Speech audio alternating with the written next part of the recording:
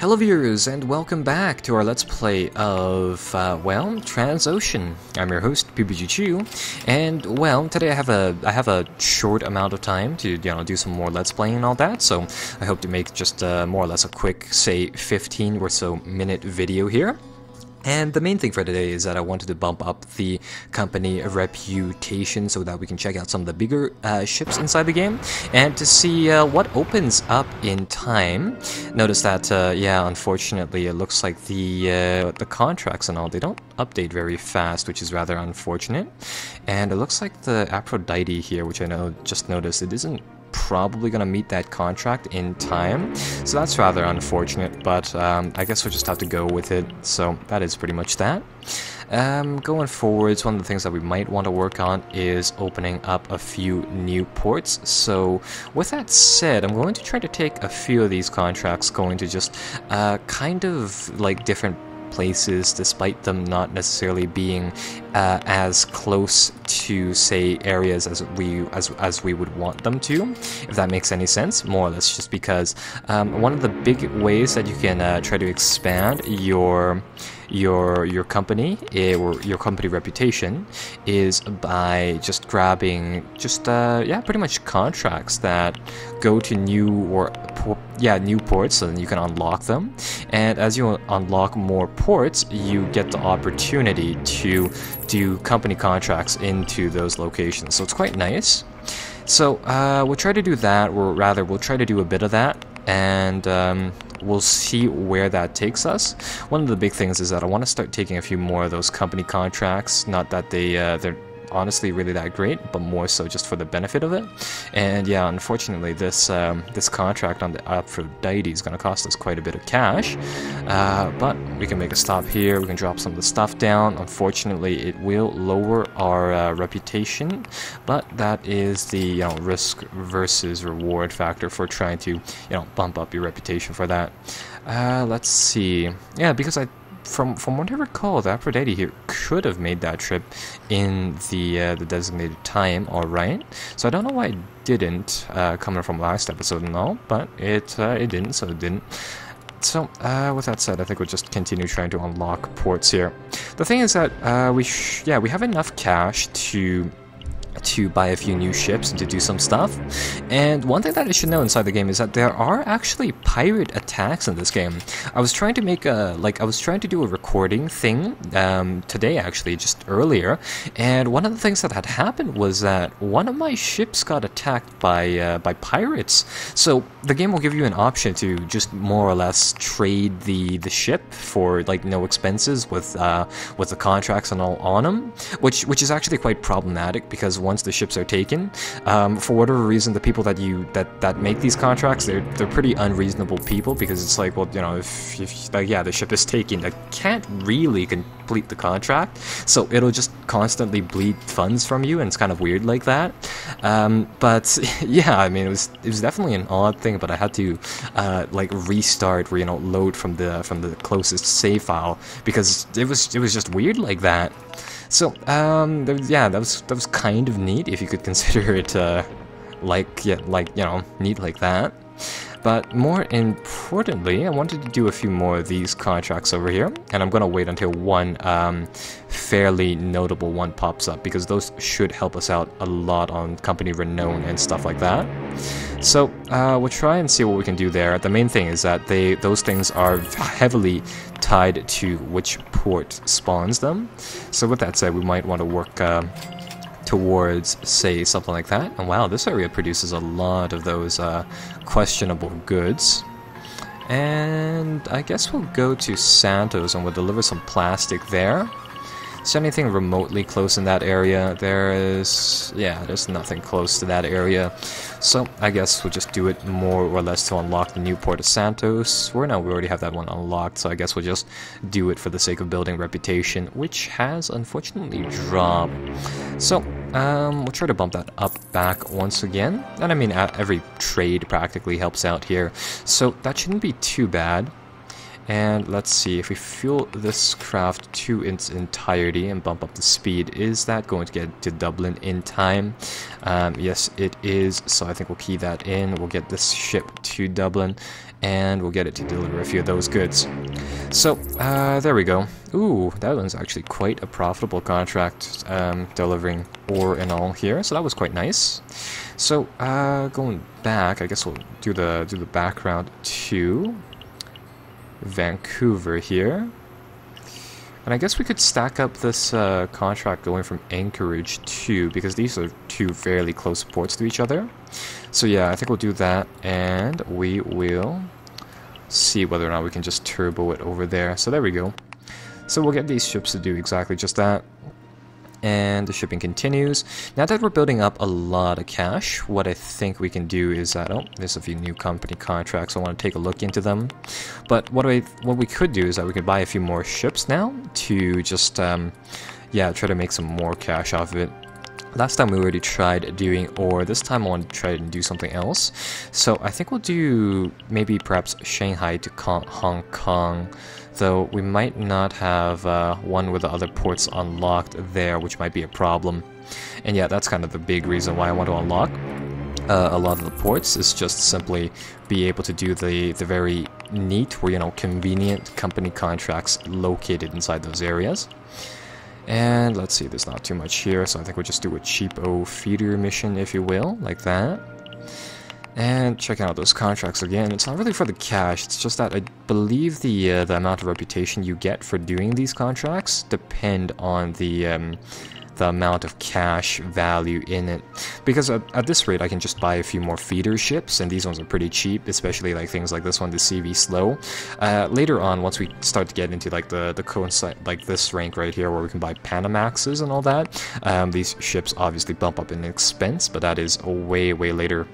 So, we'll check this again, see whether something valuable comes up. This one's alright. It's from Great Britain to, I think, one of the, yeah, Indian ports. So unfortunately, we don't have that one unlocked.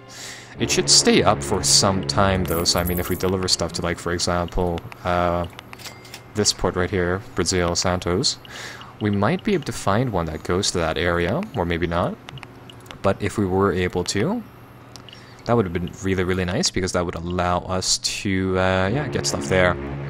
Let's see, what ports haven't we unlocked so far, because those will be important to track and to do in the future.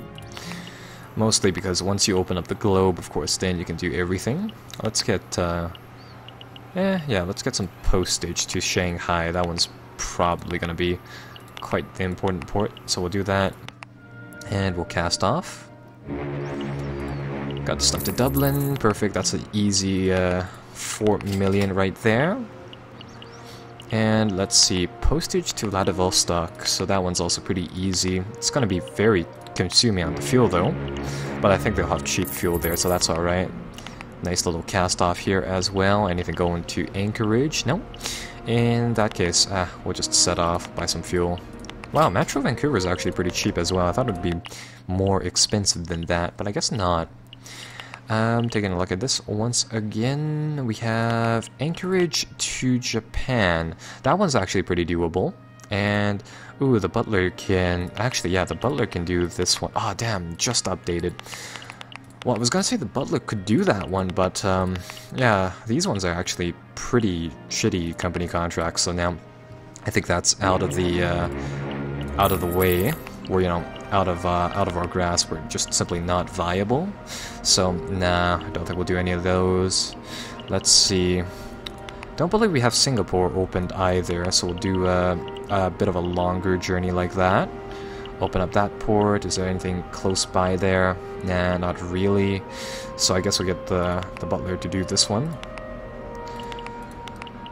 And that should open up a new port, hopefully. Oh. It's apparently a reef. Or no, we do have that opened. But, oh well.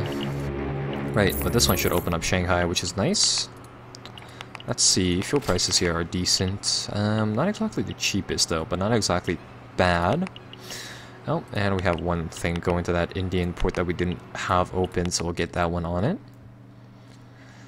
And overall, I think we need Cape Town and that one for Africa.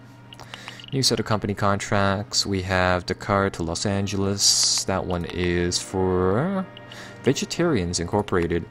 I think we might be able to do that one. I'm not really sure where Dakar is, but it's apparently locked. This one, for corn, I don't believe we can do that one either. From Halifax to there, I think we might know. We have Quebec open. Auckland to Stockholm, that one's definitely doable, but I don't think that one's worth our time, just given the distances between the two places. So that is pretty much that. But I mean, there's no harm in doing more of these just deadline-based contracts. They're still pretty profitable, but they are not exactly, like, say, the most profitable is the thing. And this one's also one that we should be able to do fairly easily. Sydney will go. And the thing is that I don't want to spend, say, too much cash just yet. More or less because I want to keep the amount of ships that we have here in a manageable amount. So there. Let's see, where else can we go? We can go to Busan from here. So, or no, we can go to Melbourne too. But I think this one would be closer. So I want to say that it's, say, slightly more profitable. So I think we'll do that. And let's see, I think we had one contract in here that was just slightly out of our grasp. So, oh, that's pretty much just that. I think this one might have been that contract, so I think we're still in the safe. So that's good. And let's see, is there anything over here? Ah, we can open up this port right there. So, there we go. Yeah, the map is starting to turn a lot more orange, which is very, very nice. And, ooh, would you look at that, we have enough reputation to trade medicine now, so I guess that opens up a resource on the map. So that's quite helpful. We'll just continue bolstering our reputation, I guess, for now at least. So with that said, I guess we'll try to go for Georgia ports, like that. That one's a pretty lenient contract, though I believe, we don't have that one open. So yeah, that'll be quite helpful.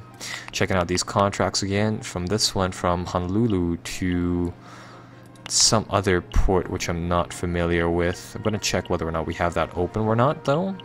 Probably, oh, actually we do. And for the other side of that, we... oh. Should be inside this area, right? Yeah, it should be. Honestly, I don't know where it is on the map. It's over here. So, great. In that case, yeah, all of the contracts that are nice are unfortunately not the ones that we have access to. Ooh, would you look at that double parcel package right there. So it's kind of difficult to just find those opportunities. But I mean, once you do, of course, they are quite nice. And let's see, ooh, this one's actually doable from Rotterdam to Italy. It's not going to be, say, the most profitable thing. But, you know what, we might as well do it. And with that said, I might as well spend some of the mat stacks that we're making. So I think I'll invest in a new ship to just quickly bounce to Rotterdam to pick up some of those parcels, and we'll get that going. So there we go. Get this thing to dock, get the things to go into port. Gonna go into the contracts list here, and would you look at that, we can do premium medicines apparently. And I believe these will actually bolster our reputation, say, more than usual. Though the thing is that they apparently have a premium value on top of them, but evidently not, right? So that's kind of weird.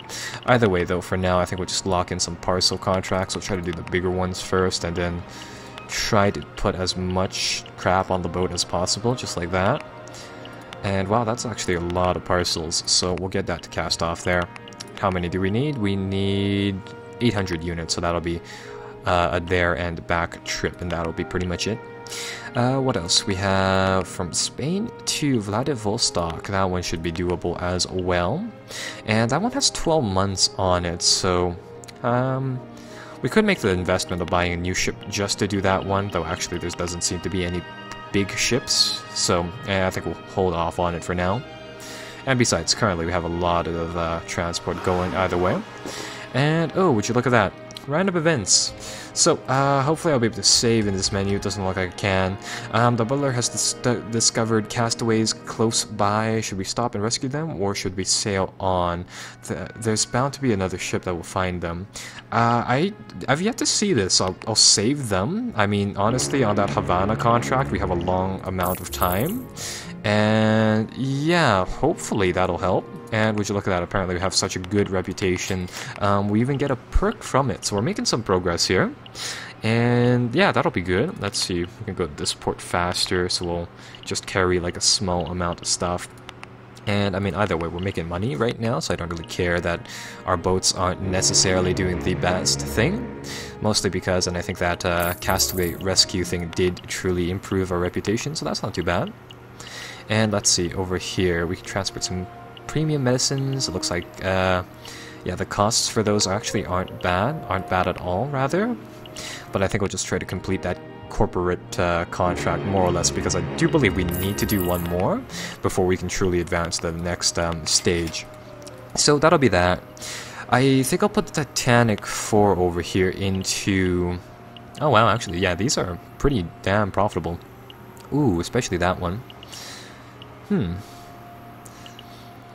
I don't know. Right now I'm thinking about putting the Titanic 4 into Bay for repairs, but I mean, obviously there are cheaper ports to do that for. So I think we'll just accept this contract to go to Colombo and hope that the repairs there are cheaper, because I'd imagine that they are. Though that's more or less an assumption. So that's pretty much that. Yeah. Oh, let's see. For the Aphrodite, a contract is coming up. Luckily, we were able to just finish it. So that is good. And that's just gonna keep floating our reputation up and up and up. So always, yeah, always a good thing. And let's see, there's nothing terribly great here. So I think I'll just go to one of the ports that I don't believe we've been to. And I'll just get it to sail off. Or no, we've been there before, but oh well. Do something along the lines of that. Dock in Havana, that's going to boost up our reputation even further. Go in here, check out some of the contracts. Lots of questionable goods. Lots of very valuable questionable goods at that. But that's not going to do a great thing for our reputation, so I think we'll just deliver posts and parcels instead. So yeah, that'll be that. And let's see, this one's going to come to Rotterdam, we're going to get it to dock. Gonna get it to go into port, pick up some fuel, go to the contracts listing, and now there should be another stack of parcels, so we'll load that thing up, and this should increase our reputation further by quite a bit. I'm gonna make a save game right here, name it LP3 more or less, because as soon as we hit that renown, or rather I don't want to risk not meeting that renown cap and like losing it in some way. So, yeah, just make a quick save file for that. And let's see, lots of questionable and counterfeit goods coming out of here. Check up on our ship status, and wow, the port fees are still pretty damn expensive. So, not much we can do. And not many good contracts out of here as well, mind you. So let's try our luck, and I'll see what we can do in Sydney, Australia instead. So there, we'll try something like that. And oh, managed to make a stop here. Actually, the fees everywhere are pretty expensive, so I guess they're, yeah, it makes sense. They're based upon the size of the ship more so than anything. So in that case, we might just want to do like a round of repairs on our ship, perhaps, in just a short amount of time. Oh, and would you look at that? So that gives us the a new rank, so that's pretty cool. And now it looks like these unlocked some pretty like high grade goods, because I remember we did we got the licensing for weapons, for radioactive materials, and these alcoholic beverages, which so those were, yeah, so we unlocked those, and we unlocked some new commodities to trade, so that'll be quite neat to see what those do. And more or less, I mean, that allows us to buy those new ships. So with that said, I think we'll end this episode here. I'm pretty sure I've gone over my 15-minute limit. But that'll be that, and let's see what we can buy. We might as well honestly just buy a big ship and use it once, just more or less because I want to see how it goes, actually. So with that said, I think we'll buy the more, or you know what, we'll just buy the Super Speed S. It's a fully conditioned ship, so I don't have to do anything to repair it and all. And overall, it looks pretty neat. So we'll buy it. It's going to cost us a ton. And we're going to name this the... you know what, we'll just go with a random name. We'll name it the Spectre, just because. So now, with this new ship, it actually goes at a start, like, it goes 18 knots just because, really.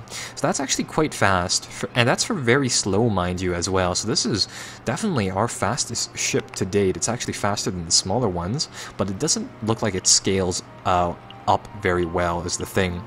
But now we get some of the truly premium contracts, like the ones going to Bangkok over here. It's going to take us only 25 days to reach this location. So with that said, I'm going to check how long it actually takes us to upgrade this ship to that improved status, if you will, with the licensing and all that. So hopefully it'll be pretty cheap. These are, oh, I see. So we can have two different types. We can have a, yeah, I see. So we can make a few choices between different things here. I think what we'll do is that we might as well buy some different coatings for the ship here. And I think we'll buy a and let's see, what is this?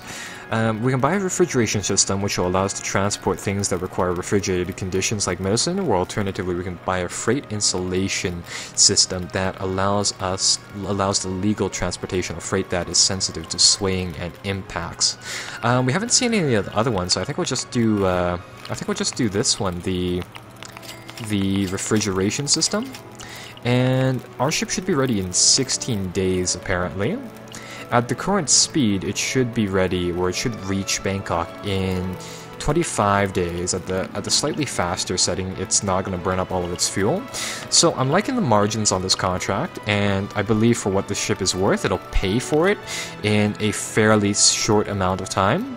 So I'm going to see what we can do about getting that ship ready and going.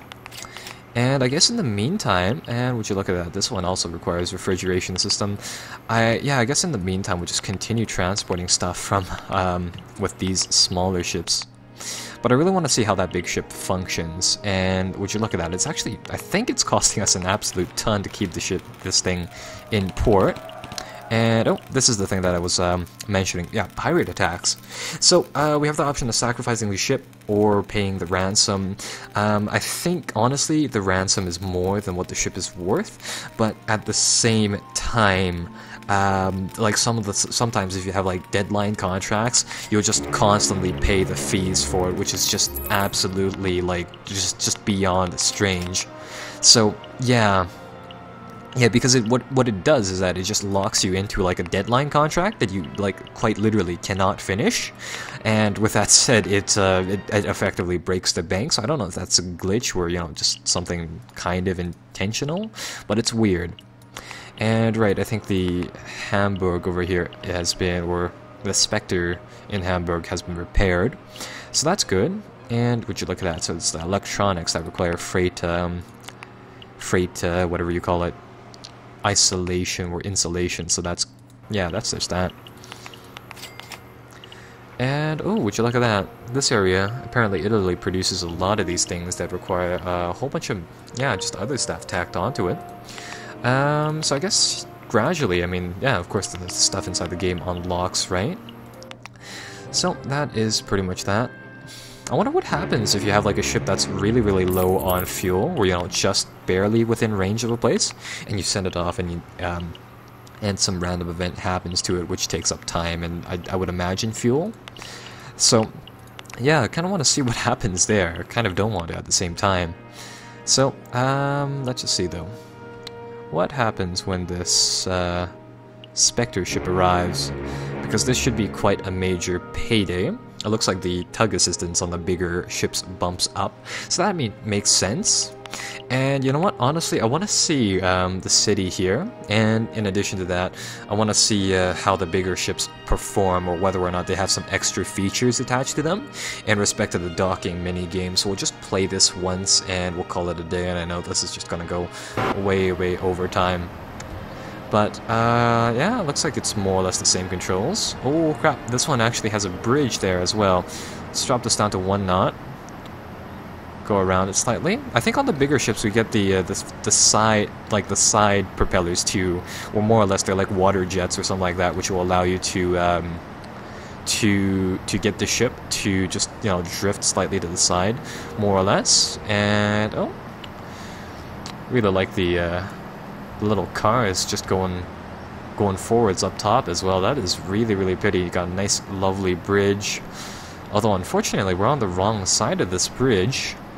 So I think what I'll do is that I'll just finish it off here, and I'll get the ship to pull into port, because either way that's going to be a major payoff for us. And yeah, that was, well, the trip of the Spectre thing. Apparently we have a 0-day contract. So, wow, that must be quite a fast journey, though we don't have the freight thing for it, though. Which is rather unfortunate. What do we need to transport weapons exactly? Oh, just a license. That one would actually be really nice. Transport some military weapons to New York. I want to see whether or not we can purchase that in a short amount of time. Yeah, I think that'll take like 6 days to make, so maybe that won't be worth it. But either way, I'm enjoying our new Panama ship, so yeah. I think I'll make LP4 save, and we'll just call it a day for now.